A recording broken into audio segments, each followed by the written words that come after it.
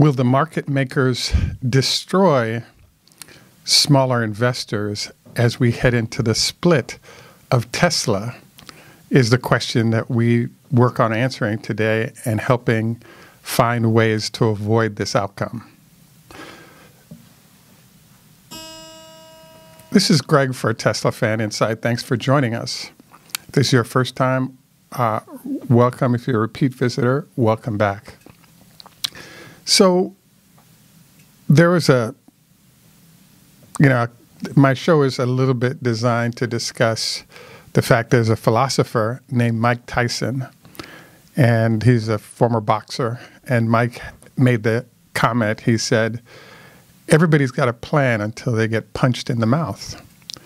So one of the things that kind of happened here is that if we review the discussion that we had yesterday regarding the 6 stages, right now we're in the final stage of the pre-split euphoria. And so the question mark is, once we get into the split actually on Monday, according to the stages, and I kind of agree, there's a large number of folks who are going to be getting into the stock because it'll be at a cheaper price. And then after those folks have been satiated, perhaps a day or 2 or 3, maybe a week, you're going to find that we're back in sort of the no man's land of kind of what's going to happen, which is the time when we potentially head into a post-split or postpartum depression. So the question mark is, my real goal today was the fact that there are a large number of people that I've met over time who've made a lot of money based on trading some of the suggestions I've made on options and other methods. And I actually had a conversation with one of them yesterday, and we were talking about, well, how are you prepared for what's about to happen? And he was saying that he's a lot more cautious given getting somewhat destroyed by the post-earnings drop of the stock that we saw a few weeks back. So I therefore wanted to sort of dive into techniques and strategies that one might consider heading into this space, because every time there's going to be a major announcement like earnings, or in this case a split, there's a potential to actually lose a lot of money if you don't have a clear plan that prepares you for how to handle yourself relative to everything that's happening. So one more story perhaps that comes to mind is, in this case, is I kind of have a mentee down in Atlanta. They live in a house, I think, with 3 or 4 people, and the neighborhood they're in is near some of the historically black colleges there, so it's not a great neighborhood. So one of the things that happened was that their car got broken into this past week, and they were kind of stunned because of the break-in, and it was minor amounts of money, et cetera, that was stolen. But it actually sort of was disconcerting for a number of reasons. In particular, they were kind of upset because the neighbor that they had actually watched the break-in occur and didn't say anything to the break-inner or the people who, or to people in the house. They just discovered that it was already broken into. And so this is kind of an interesting phenomenon where you potentially have situations where, you're expecting the neighbor to say something, but in certain neighborhoods, saying something means you might end up with an attack of your house or car. And so people sort of stay within their own business and don't get into others. In the case of the student, she was under the impression that, she's come from a good neighborhood, upper middle class neighborhood in an area where this issue wasn't a problem. So that wasn't really in the back of the mind of sort of how to manage or deal with this. And as I've moved around the country, I've been surprised at some of the answers to this problem. For example, I had my car broken in and a window broken in Baltimore. And when I spoke with some people in Baltimore about it, they were like, oh, there's a standing agreement in the neighborhoods that you actually don't lock your car and you take all your valuables out because they will break in. And if they know the door is unlocked and there's nothing in there, it cuts down the amount of damage you experience. So I'd never heard of that before. And so there's an example of sort of knowing the neighborhood you're in, which brings us to what's going on right now with Tesla stock and everything that's happening with the split, et cetera. So in essence, I think we all have a plan for maybe owning the stock and owning it long term and enjoying that. I think is the simplest way to do things and probably the least headache because you sort of ride those waves that might occur, 100-point dip here or there easily. And so one strategy that I just went over with one of my trading buddies was the fact that if you buy, let's say, 100 shares of Tesla stock right now, and the split occurs, you now have theoretically 500 shares. And if the stock rises by $1, you make $500 theoretically. If it falls by $1, you lose $500. But in theory, we're kind of in an updraft for the next few days. And so therefore, that kind of a strategy might be one to consider. It is expensive to do that, and one technique you could use in theory is to maybe buy, $100,000 worth of shares and then use your margin ability to buy another, if you will, $50,000 worth of shares. So you're getting towards that magical 500 number, and now you have enough shares so that if there's nice movement in the stock, you're picking up some nice dollars in the process. And I actually think that's pretty smart, and it simplifies the process of how one might make money. And so I have to admit I was a little bit disappointed in my show today because what I want to get into is option strategies pretty heavily. And I have a playlist that talks about a number of of options to some extent over time and sort of throws out strategies and ideas. And there are a lot of people, I think the number is about 500 people, who have made about $1 million off of viewing those videos and implementing the discussion. And so what I was thinking about was that most people have been comfortable with buying puts and calls, waiting for the stock to rise, perhaps fall, and then selling out.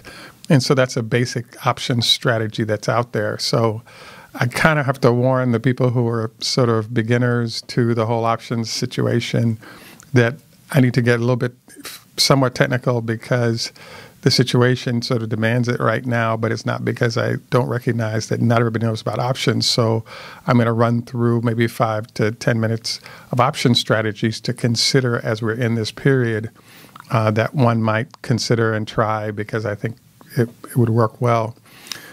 The first strategy, obviously, is to just buy some calls. Anytime you're slightly in the money, that's going to give you the highest sort of value increase. So it costs more to be in the money than out of the money, but it's kind of made up for by the speed with which the value accelerates. The challenge, though, right now is something that I call high delta. I call it high delta. You're supposed to be high theta is how they say it. But basically, there's a concept called implied volatility. There are 3 components of an option. There's proximity to the price of the stock. There's theta, which I call delta, which is implied volatility. And there's time. How much time is it before the option expires? How close are we to the strike price? And how volatile is the stock? Well, today's show is going to mirror one we're probably going to start doing on a regular basis at peak implied volatility days like today, because basically today is one of the highest implied volatility or delta days for Tesla stock on the whole calendar. The other 4 days are going to be the day before earnings 4 times a year. And then in theory, I think Battery Day, because everybody's talking about it, might end up being a high implied volatility day as well. But we kind of know specifically how are these, going to hit things, and that they are. So if you look at the pricing on the options of Tesla right now, it's mind-blowingly high. And I believe that if you're going to be in the game of trading options and trading Tesla, baking in and learning about selling calls and puts rather than just buying them is in order. because once the implied volatility gets to a certain level, I mean, there's some incredible numbers out there. There are people paying $1,000 for an option that's 500 to 700 points away from where we are now. And all those folks have a low chance of that happening. But instead of you just buying a call and sitting there waiting for it to rise, in theory, you could, in fact, start selling some. And that way you're sort of jumping on the other side and making money off the fact that there are folks that have some hopes and dreams that really won't ever occur.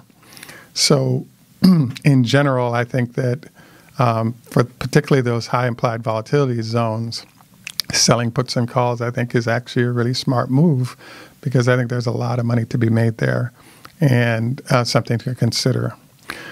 The next theory or strategy I wanted to encourage you to think about is something called covered calls. If you own the shares, you could basically sell calls from that position as well. You could get taken out of your shares in terms of your shares get bought away from you. But I've actually spoken with a couple of my mentors who are doing 3 to 5 to 10% a month with that strategy, and successfully so. So that might be another sort of concept to consider. Sort of my expectation is consistent with the story that we reviewed yesterday, where we sort of get into a very strong day today, enter Monday, possibly into Tuesday or Wednesday, with Tesla being very strong to the upside. And then all of a sudden, it kind of runs out of new buyers, and we sort of enter that no man's zone where you've exhausted the buyer supply, and now we start to see sort of the back end of this sort of updraft for Tesla and its stock price and its option. So, the general theme of this show was that we really wanted to introduce different ideas that you could go on the internet and read about, learn about, and all these techniques sort of help put different arsenal items in your quiver, so that as you feel comfortable with one or the other, you could basically sort of dive in and, choose them and use them depending on how comfortable you are. One of the things that I like about options is that, there are certain people I've talked about that are holding options that say into January of next year. And that's pretty cool to have that much money where you can buy those high-priced options and then sit there for multiple months as the stock does its thing. And you kind of don't sweat those 1 or 2 or 3 day up or down days. You just sort of get to ride the curve as the company expands. So I just think that that circumstance is pretty awesome to sit in. But in essence, you can use stock as a way to make money, options as a way to make money. The long options give you the same movement. You move somewhat like a stock in terms of it's not real volatile or uncomfortable to own, but you get, 2, 3, 5 times the return with the same amount of movement of the stock price. So I just think it's a really nice way to trade and something one might consider. So we want to sort of wish you the best of luck as we go into our trading day between today, Friday, and then Monday as we split. I hope you find some of the ideas that we threw out of possible ways to handle the trading day, ideas to consider to help manage your funds, etc. It never hurts to put a couple of puts in there to hedge a position. And you have stop losses as well as another vehicle you could use to sort of stop you out, to prevent huge losses there as well. So a number of tools in your quiver. I hope you choose to use them, and I hope you make some decent cash in the process. We want to close our show out today by noting our health tips as usual. Number one, we actually, if you look at the area below the show, we have our top 5 health tips. It was recommended by a kidney doc here in Rockville, Maryland. Do not eat more than once a week fried foods to avoid increasing your chances of type 2 diabetes. We have a doc, MD, PhD from University of Louisville, that is a upper respiratory cancer doc, and he suggested a lot of people are really busy right now, and so therefore they're eating and jumping bed quickly. He suggested that waiting at least 4 hours is ideal, but at minimum 2 hours after you eat before you go to bed, because this allows the food to digest. Otherwise, you end up with all that stomach acid rolling up into your upper respiratory area, potentially causing cancer in the process. Number 3, we actually recommended the 5-2 or some other diet. There are all these fasting diets out there. Probably I surveyed maybe 100, 130 doctors. Of them, about 60% of them were each doing a different type of fasting diet. The 5-2 is one of them that I heard of. Another doc that talked about the process where he kind of does liquids only between, let's say, 6 in the morning and about 1 in the afternoon. And then he'll have a meal, maybe 1 o'clock for a lunch, and then dinner in that 6 or 7 o'clock hour with his family.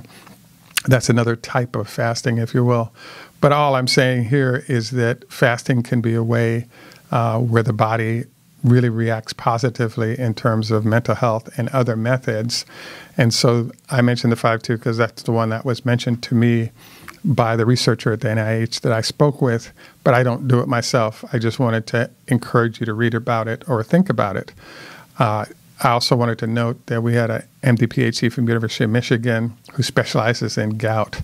And he talked about the fact that, as you age, types of foods that you can eat without having collection of fluids around the joints, et cetera, related to gout is part of that deal. And just the fact that being, mindful of diet and also mindful of what you're eating, that may have changed what you can enjoy now without pain and other issues, especially shrimp, for example, steak, et cetera. He actually recommended the 25 leg lifts a day on each leg, allowing the quad muscles to strengthen, which will make your knee, which will help lock in the knees and help you avoid issues there. I'm actually 6'3", and perhaps my final recommendation is I have a buddy named Dwight Tyndall, who's a back surgeon in the Chicago area.